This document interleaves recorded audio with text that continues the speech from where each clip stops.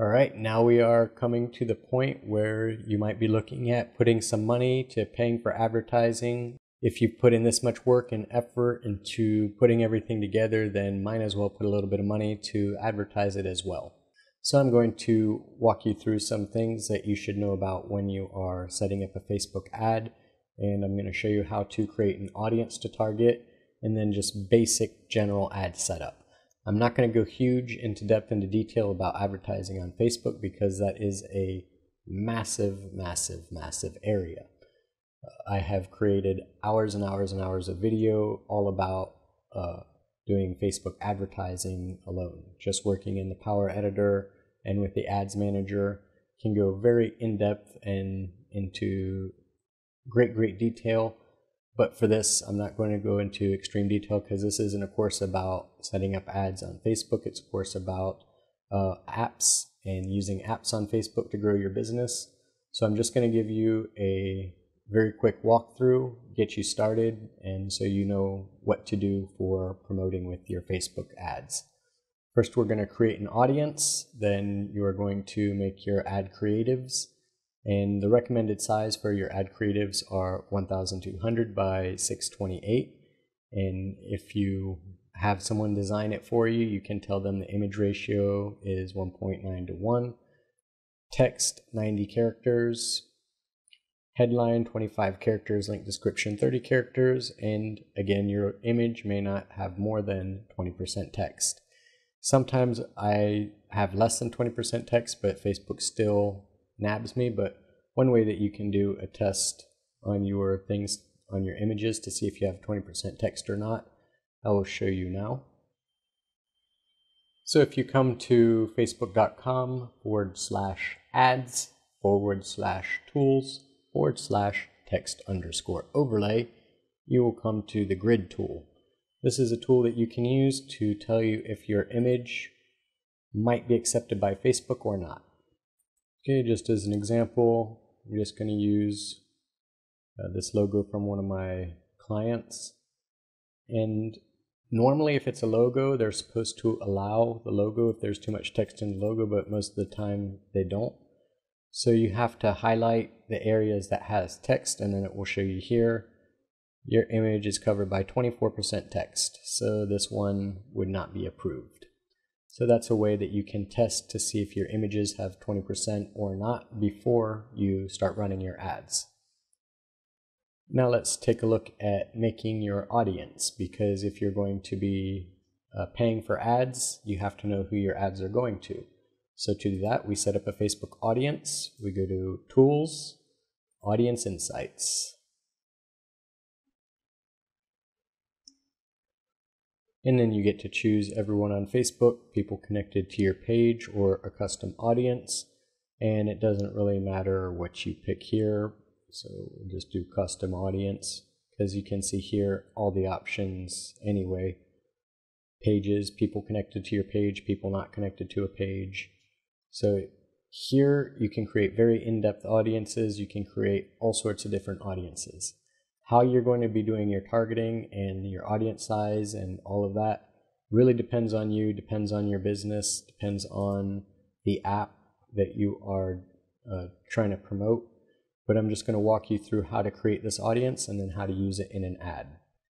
So of course you start with a location, country, region, or city. You can even do a city. So if you only want people in a certain city to see your ad, you can do that. Age and gender.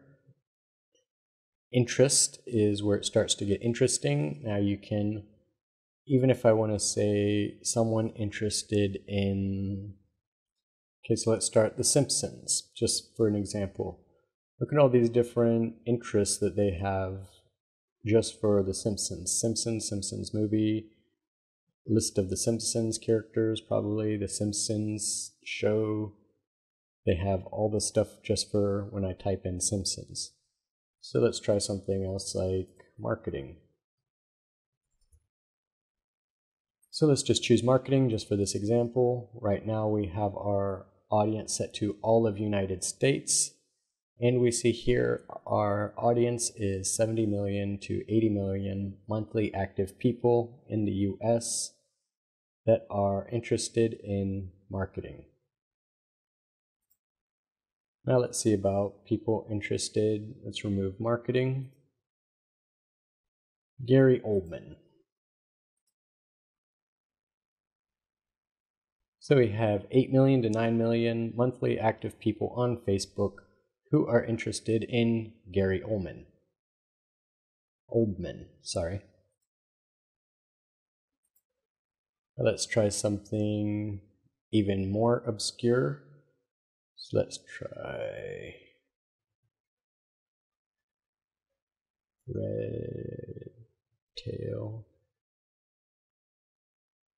red-tail hawk. We have 30,000 to 35,000 people that we could target in America who are interested in the red-tail hawk. So as you can see, you can make your targeting pretty specific. Also, you don't have to have just one. I can say people interested in red-tail hawks and in eagles, American eagles, Philadelphia eagles, golden eagle. Okay, let's try the golden eagle. So people interested in red-tail hawks and golden eagles, about the same. So I guess people that like hawks also like eagles. Makes sense. And how about Lord of the Rings? Now, since I have all of these are going to show me all the people interested in all of these things. So if I just want to see the people on Facebook interested in one of them, then I delete the other ones. So now the Lord of the Rings, 6 million to 7 million monthly active people. And so you can add as many interests as you want there. If you want to say only people connected to a page or only people not connected to a certain Facebook page. In advanced, you can even get down into behaviors, language, relationship status. So if you want to target all of the single women, you can. If you want to target all the single women from ages 18 to 24, interested in bikinis,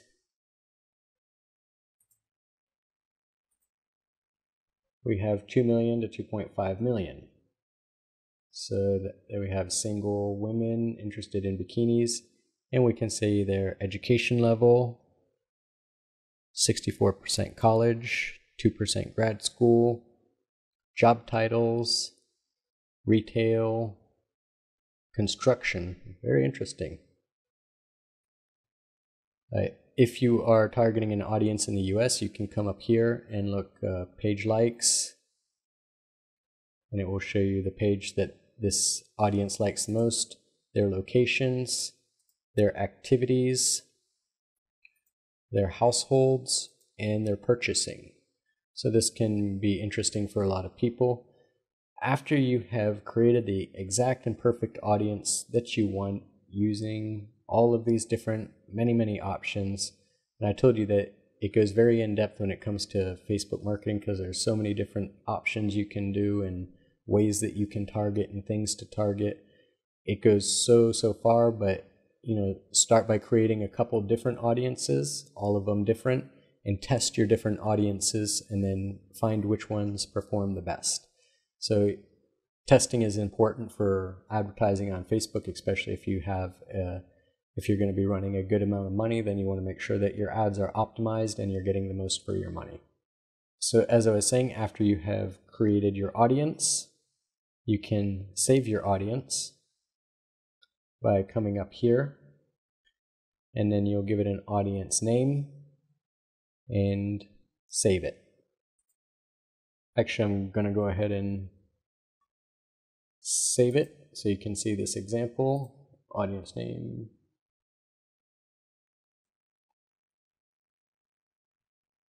Your audience bikini list has been saved, and now you can see here bikini list is showing up how many active people. Now it's showing all the information for my bikini list. If I make changes, I'll have to save it again, and I can click here, create an ad. If you want to use the ad create tool or power editor, audience details will be filled out for you. Go ahead and use the ad create tool. Now, if you made a post about the contest that you would like to boost, then you're going to boost this, then you're going to use this option. If you would like to send people directly to the app and click on the link, then you're going to use either this one or this one. Now, the difference between these two, send people to your website and increase conversions on your website. This one targets people that like to click on a lot of stuff. So if Facebook thinks that that person is going to see your ad and they're going to click on it and go look at your landing page, they're going to show it to those type of people. Increase conversions on your website. Now Facebook is going to show it more to people that have been known to take action on stuff and fill in their email or download something or do something rather than just click. So I prefer increase conversions on websites for the ads if it is going to be sending people to a link. But if you want, you can give both of them a shot. But as I said, this one targets people more just that click on a lot of things, and increase conversions targets people that opt in and convert better than just the people that click. Do not do this. You're not trying to get people to install your app. Installing an app is not what we want. Don't be confused that somehow this has anything to do with the Facebook app that you set up. This has nothing to do with the Facebook app you set up. This is install something like from Google Play or iOS. I don't know what the Apple Store is, but whatever the Apple Store is and Google Play. Increase engagement in your app. Also, you're not going to want that one. Get video views. If it's a video that you made, then you can use that one. Collect leads for your business. You will not use this one because this is just a form to collect signups for newsletters or something like that. But you could do just a single campaign without any app, get leads for your business, and do it as a contest. So the advertisement is actually the contest. It's just one idea, throwing it out there for a way you could use the collect leads for your business type of ads on Facebook. So I'll show you what it looks like when you do increase conversions.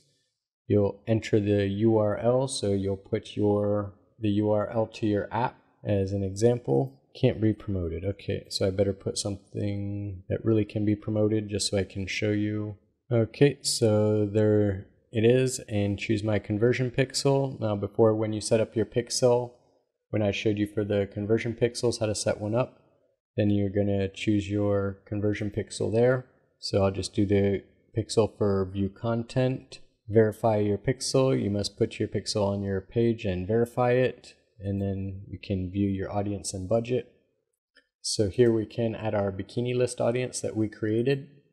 And the reason why I create my audiences there rather than inside of the ad is because you have a lot more control and you have a lot more options and details and insights if you create it in the audience insights rather than create it in the ads manager. That's why I always teach people, create your audiences not inside the ads manager but inside of audience insights. And then you get it into your ads manager just by, as you saw me do, I just select it up at the top. You set your budget either daily or start and end date, and you can set your start and end date. Facebook will tell you how much you'll spend. You can optimize by conversions, impressions, clicks to your website, unique reach. Leave it for conversions since you want people to sign up or opt in. If your idea for your ad is different from that, then of course don't do conversions, but I'm talking for people tracking opt-ins and things that require people to give you the information. You can schedule the ads. After you've scheduled everything, you have it set up for if you want to change it to only show at certain times, run ads on a certain schedule, the delivery type. This one shows them throughout the day, which is fine. We'll leave it on that. You can hide the advanced options, give your ad set a name, and then choose your creative. If you're boosting a post, you don't have to choose your creative. And now here you have your headline and your text and your call to action. Now your call to action, you can have it sign up, download, donate now, apply now. So whatever your app is related to, you're going to select the correct call to action. And this is why I like to create ads inside of here rather than just boosting posts, is because I can add things like call to actions and stuff inside. Over here, we can see where our ads are going to show up. I suggest not showing in the right-hand column. I suggest not the audience network. If you're on Instagram and have a presence on Instagram, you can leave Instagram. Right now, Instagram ads are pretty cheap, so we can leave Instagram. If you want people on mobile, then definitely leave mobile. You can get a lot of signups by mobile. And definitely leave desktop news feeds. So definitely have this one checked and no mobile news feeds checked in Instagram if you want, up to you. Mobile newsfeed even up to you if you want. It depending on the app is depending on if I target mobile or not. Desktop right-hand column, I don't think anyone has really reported good results from desktop right-hand column. All the marketers I talked to, they stopped using it because they weren't getting results, and my personal experience was the same, so I don't recommend using desktop right column, but you can try. I'm just saying in my personal experience it hasn't worked so well. And audience network, I think they're still growing it. I think they're still trying to get it good because I also haven't had the greatest results from their audience network, but it could be changing, it could be getting better, so you can try the audience network. But anyway, you can see how you can easily remove and add different places where you want your ad to show. You'll see a preview there. As I said, you can change your text and headline. You will definitely have to make sure it's connected to the correct Facebook page right here. If you don't do that, then it might show up on the wrong page. And after you have looked at everything, you can either review your order or place it, and that's it. And then Facebook is going to take a look at it and see if it's okay, see if it fits their guidelines. They might check out the contest to see if it also follows the guidelines. So make sure you follow the checklist like I said before and took a look at the things to remember about your app section, because if Facebook checks it out, you don't want them to take it off right after you finish doing all the work. And the last thing I'm going to say about this is some people are a bit confused by the campaign, ad set, and ad, but basically how it works is just the campaign is the thing that shows your objective and sets the overall setting for your campaign, is like exactly what it says. You can have a bunch of different ad sets inside the same campaign. So if I was going to create other ads for this app, I'm going to create them all inside my app campaign. I'm going to keep this app campaign as long as my objective is for conversions. As soon as I change my objectives for conversions, then I need to create a new campaign. So this would be my conversion campaign, and then I would have another campaign for clicks to website. If I wanted to test that out to see how they would do against each other, I can do that. But as long as all of my objectives are conversions, then I can keep them all inside the same campaign and then just create different ad sets. And then inside of each ad set, you can have different ads. So I could even have 15 ads inside of one ad set that's inside of a campaign, and 10 different ad sets inside of a campaign, and in each ad set, 20 different ads. So you can see one campaign can have 150 million different ads if you wanted. I don't know if anyone has ever been able to do that, but in theory, you could do it. So this is just a way to keep things organized and to show your objectives, audiences, budgets, and schedules. Because for the ad sets, you can change up your audiences, you can change up your budgets and schedules, but the campaign, you have to keep the same objective. For the ads, you can change the format and the creative, but you have to keep all the ads inside of one ad set have to keep the same audience and budget and schedule. And so you can see why people will create different ad sets inside of a campaign with different ads inside of each of the ad sets. And again, it's a lot of things to look at and cover, but I hope that by looking at this and watching me walk through one, that you will understand a bit more about how to set up a Facebook ad. If you've done Facebook ads before, then you already know what I'm talking about, and this was just a review.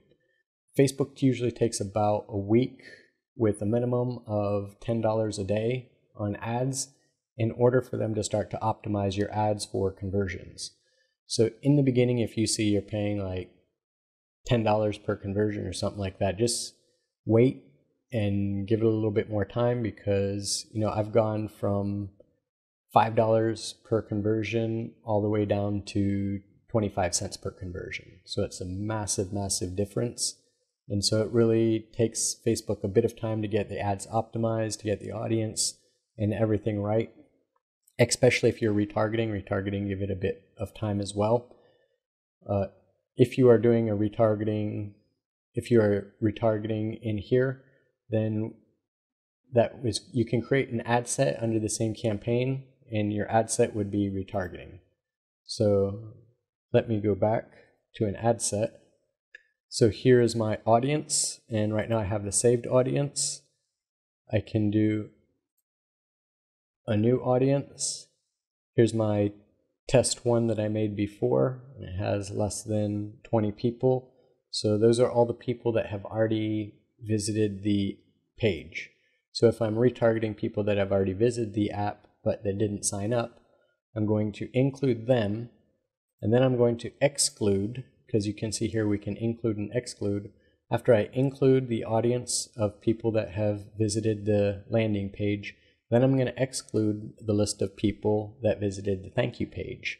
And you can either get the list of people that visited the thank you page by putting a pixel on the thank you page, an audience pixel on the thank you page, or you can upload all the emails to Facebook when you create your audience, when you create your custom audience. That's first you have option of website, and then under that is option for emails. If you want to upload the emails, you just click on emails, upload the emails, and then exclude the opt-ins from the targeting. So that means that you're going to retarget all the people that looked at it, but not the people that opted in. And then you can have an ad that says, hey, did you forget to join? It's not too late. Look at the great things you can get, something, a follow-up. So you can follow up the people that didn't opt in by doing that and excluding the people that opted in. Another Facebook secret trick for you. All right, that's about it when it comes to promoting it on Facebook. And as I said before, use both the paid and the free methods, because that's the best way to go.